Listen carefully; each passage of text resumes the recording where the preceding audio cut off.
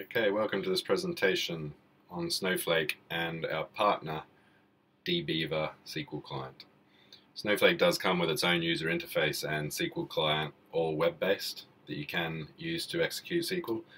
Some clients, they do prefer a desktop client, and there are some additional benefits or capabilities within the DBeaver client that might be of interest as well. So as part of this tutorial, I will be connecting to Snowflake using the DBeaver SQL client. We're going to use some of the modeling capabilities within DBeaver as well to model some of our existing data that's already in our data warehouse. And we'll also show you how to load and query data through the DBeaver IDE as well. Okay, so if I just switch over to DBeaver, first you'll be presented with a connections tab. So you'll want to create a new connection to your Snowflake database. So a choice of Snowflake. You'll just want to enter your credentials for your account. You will need to enter a default database and then your username and password. And once you hit test connection, it's going to try and connect, and it's also, as part of this step, querying all the metadata that exists within Snowflake so we can pre-populate some of the other fields within here. So it's going through all the system tables and getting a list of all the databases and warehouses that are available. Should take a couple more seconds.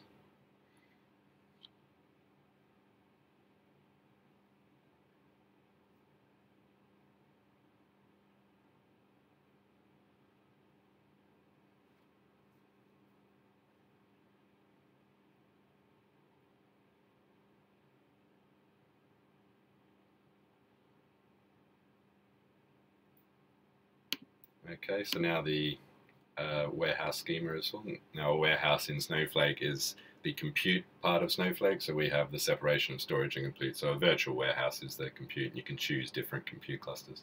We'll just choose the extra small for the purpose of this demo. Schema is optional as well, but you can choose a default schema as well. If we click finish, we can see that the database has been created. Now, we've got a full schema browser within DBeaver. So what we're going to do is we're going to connect to our retail database, set that as the active database. And we're going to go through to the DWH schema, get a list of tables in there. What we can do straight away in terms of modeling our data within DBeaver is if we double click on our main fact table, and this is a pretty standard star schema for a retailer. Click on a yard diagram, and it's going down to the database and finding all the foreign keys and connections. So that's out of the box. If you've defined foreign keys within Snowflake, DBeaver is going to query that metadata and it's going to come back with an ER diagram. So you've already got some documentation done out of the box. But what we're going to do is we're going to do a bespoke ER diagram. So let's create our own new ER diagram. We're going to use the demo database. Untick that, and we're going to model all the tables that exist within within this database.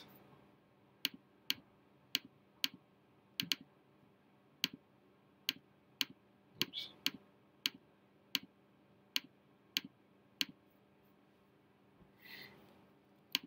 So we've got to give it a name. Call it our retail ER diagram. Actually, we can just select the header there, and that should get all the tables within the DWH schema and views. So that's going through the Snowflake metadata and loading all those objects. So you can see the star schema is relatively the same as what we saw when we queried the retail item fact. But what we do now see is that whoever created this database forgot to define a foreign key relationship between location dim and retail item fact. So what we can do within DBeaver is actually define that relationship. So what I'm going to do is I'm going to click on retail item fact, go to the properties tab, and look at the foreign keys that have been defined. So we can see they did define between product, date, and customer. There was a location or a store dimension as well that they've forgotten to define. So what we can do is define a new key. So we'll select the location dim table. It's already done the mapping because of the similarity in the names there. So that's great.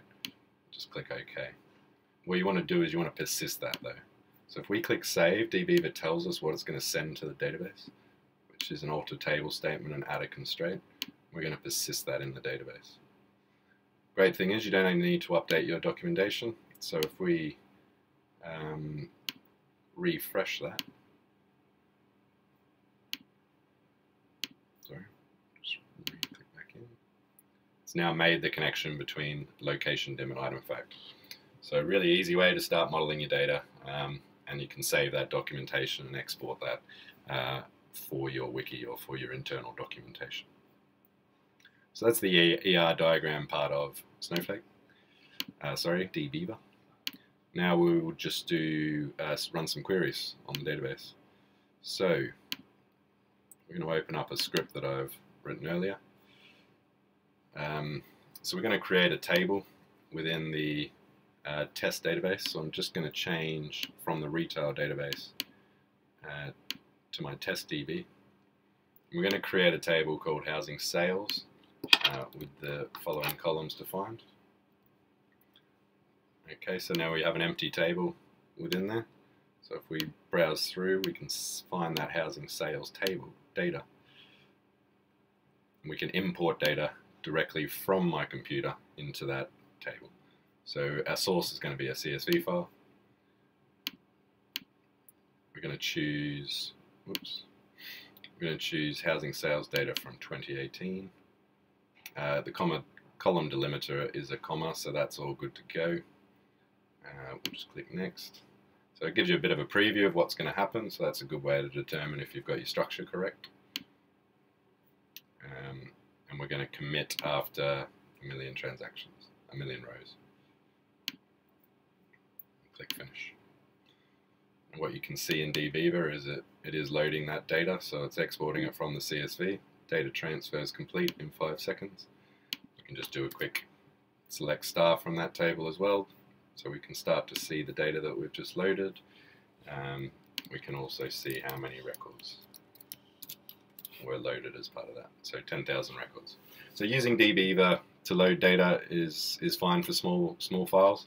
It does use JDBC as a mechanism to insert that data. But what will happen, particularly as your data volumes grow, you may have some large sort of files that you want to load, and we have a bulk loader to achieve that. So DBeaver is great for loading small files that you want to do some quick analysis on, but if you do get up into the billions or large volumes of rows, you may want to use our bulk loader capability.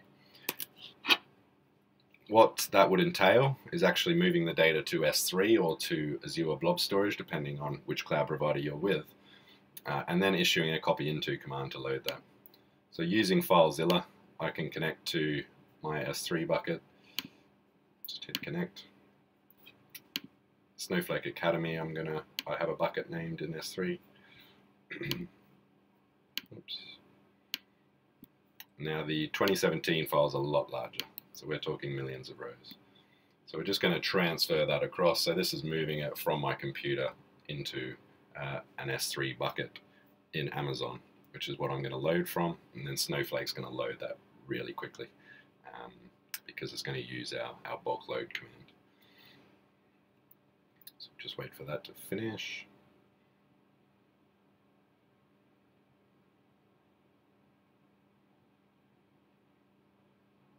Okay, so that's now in S3. Now the copy into command, the syntax is available in the Snowflake documentation, but effectively you need to create a stage, which we've done, which references that bucket. You create a file format to tell it it's a CSV with comma separators, and then you give it a pattern. So we're giving it that housing sales 2017 file name pattern. Then if we issue that copy into command, this should be relatively quick, and this is going to load a lot more than the previous load. So we've just loaded now over 1 million records in the same amount of time. We can do a quick count star of that to verify that we've loaded 1 million records. So that's a way to bulk load, still using DBeaver, but behind the scenes using our bulk loading capability. Any questions, please contact ourselves or our partner DBeaver.